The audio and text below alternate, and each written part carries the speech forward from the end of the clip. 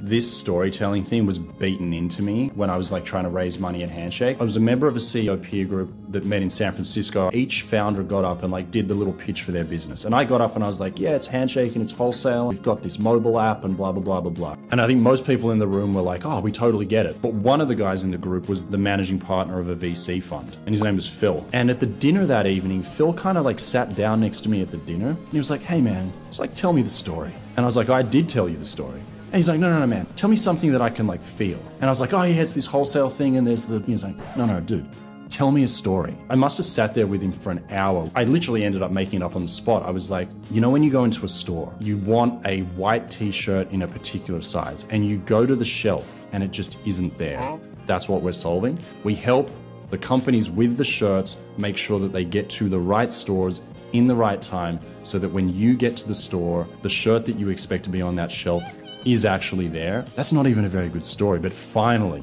Phil was like, I get it. I could explain that to my mum and she'd actually understand what you did. If you do not tell someone a story that they can see themselves in and they can like empathize with, you can say all the numbers in the world, no one gives a shit. No one's got time for your shit.